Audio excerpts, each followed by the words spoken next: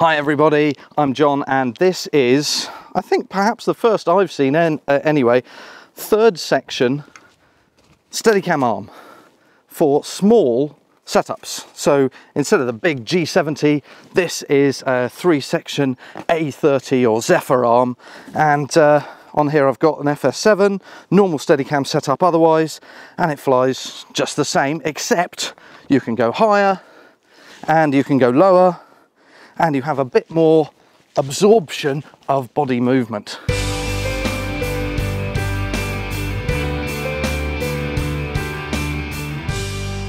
Hello everyone, I'm John Fry and I'm out here again with yet another little Steadicam experiment. So as you probably all know, Steadicams come with an arm which takes out all of the up and down movement of people walking and you know, smooths out the shot. That's the fundamentals of what keeps the isolation from you and the camera, okay? So what Tiffin did a few years ago was release a third section for the big arm, for the big G70 arm, and that mounted at the back of the exo vest. So the arm, instead of inserting here and going out to the front, it inserted at the back and it came all the way around. You had 3 sections to play with, which is, you know, very exciting.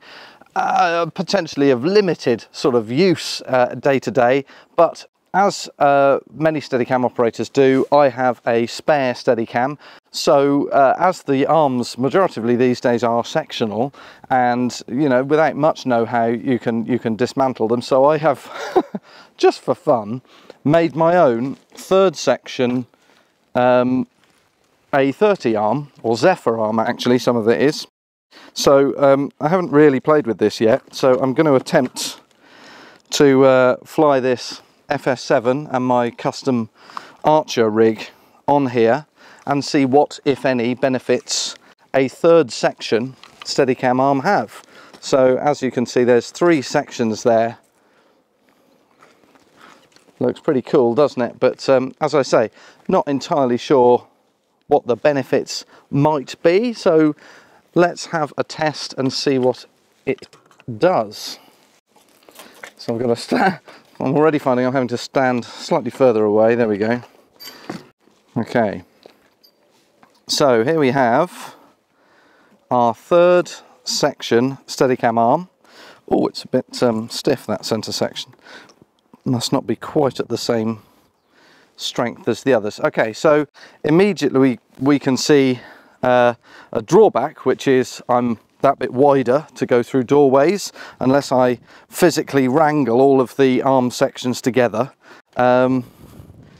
We can go higher, so I can go right above my head to get the camera for those extreme high shots, and with the tilt head I have on here I can go extreme high and still tilt down onto the subject. So looking, for example, an over shoulder shot following somebody, or if I was down in low mode I could get really low and tilt up with the head, so I'd retain the control I have and a completely vertical center post, which is what you always want really.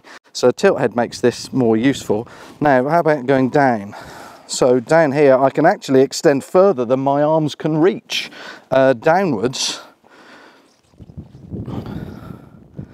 So that's quite a lot more travel. Oh, there's definitely a stickiness to that centre section I put in. But it does mean that what would be your traditional top end of the Steadicam means I've still got a massive amount of bounce left in the thing. So let's just roll on this for a minute. So I'm going to just roll the camera and point it out into the field there, and I'm going to do what would be a normal run. I'm going to stabilize it a little bit. Now I'm not particularly ninja walking or ninja running. I'm just seeing if this extra section, which it should, takes out even more of my visible footsteps. Oh, it's a bit windy for this actually, this experiment, because when I'm walking along, the third section should give extra stability, extra isolation from my movements getting to the camera. In terms of operation, everything is still the same. I've got the same freedom of movement. I've got the same beautiful smoothness and control of the gimbal there. I'm not inhibited, except a little bit perhaps because when I'm in front, because the arm sections, you know, there's more of them, so so they actually sort of get in the way a bit more perhaps. But again, if they were mounted at the back, if I had an exo vest with a small vest fitting here, small arm fitting on the back, that, you know, extra space would be negated a little bit. But even so, I don't think there's any massive drawbacks to having that in terms of spatial awareness, or at least in terms of you know, how easy this is to operate. You know, it's exactly the same as a 2-section arm. You just take up a tiny little bit more space in and of yourself and the rig. But yeah, you've got added height, you've got added depth, so that alone is worth it, I should think, on a lot of occasions. You may have seen my video where I've put a FX6 on a gimbal on the top of here, and I suppose you're wondering what John would be the benefits of adding a 3rd section arm to that setup. And I would have to say I think the benefits are entirely negligible, because you've already got floor to ceiling boom range on that setup with the gimbal on. So adding a 3rd section to the arm with that setup, I don't think would add anything. I mean, there is that extra smoothness perhaps as you're going along. If you had to do a hard run, for example, through a field with a heavier setup, then yeah, perhaps if it's really, really uneven ground, you've got to do some really hard footsteps because, you know, you're tired at the end of the day, the extra section there might just make the difference in absolute smoothness, or killing the visible footsteps that you see in Steadicam shots occasionally. But yeah, for the extra, I mean, there's no extra faff really either. It's once it's there, you can just leave it assembled, and it's not actually that difficult to disassemble and go back to a standard 2-section arm.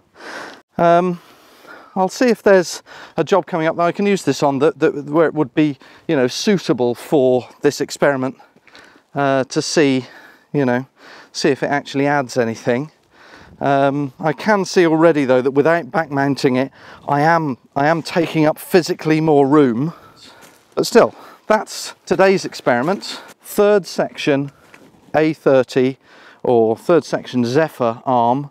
This is actually a Zephyr and an A30 put together, but they're essentially the same thing. And yeah, it seems to work okay. Let's do another experiment. So I'm doing really hard footsteps towards you.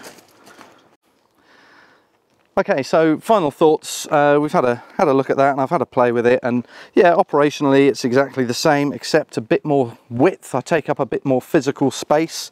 I think looking at the sort of the test I did there, looking at the horizon, this does actually absorb a bit more of my body movement, my lateral movement up and down, and isolate it from the camera a little bit more, which could be certainly useful in certain situations where, I don't know, you've got a really hard run, or you've got a really uneven ground, or it's the end of the day and you're absolutely flagging and you just cannot get the smoothness that you did at the beginning of the day.